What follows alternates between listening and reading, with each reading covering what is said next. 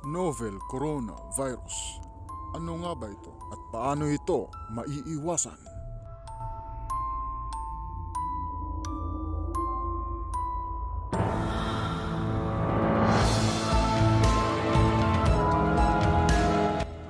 Ang novel coronavirus ay kabilang ito sa pamilya ng mga virus na nagdudulot ng severe acute respiratory syndrome o mas kilala sa tawag na SARS at Middle East Respiratory Syndrome coronavirus o mas kilala sa tawag na MERS-CoV.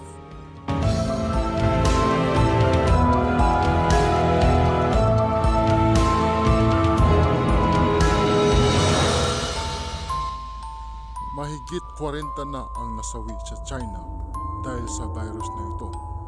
Una itong naitala sa Wuhan, China at kumalat na rin ito sa Amerika, Japan, South Korea, Thailand, pati na rin sa Middle East. Sa ngayon, wala pang naitala o kumpirmadong kaso dito sa bansang Pilipinas.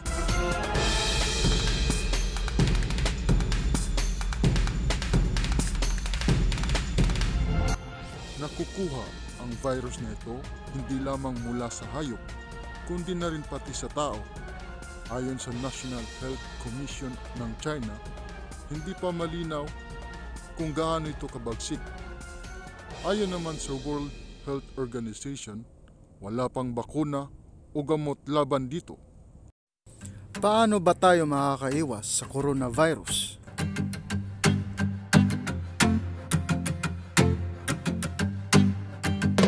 Una, palaging maghugas ng kamay gamit ang tubig at sabon.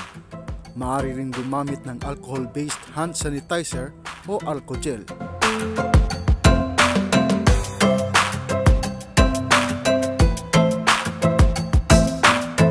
Pangalawa, takpan ang ilong at bibig sa tuwing uubo o babahin gamit ang tissue o panyo.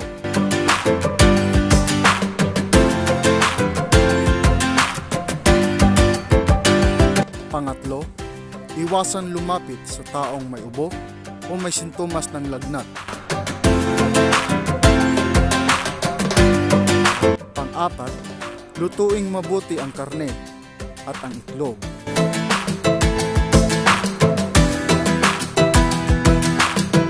Pang-lima, iwasan lumapit o direktang humawak sa mga hayop na wala man lang proteksyon.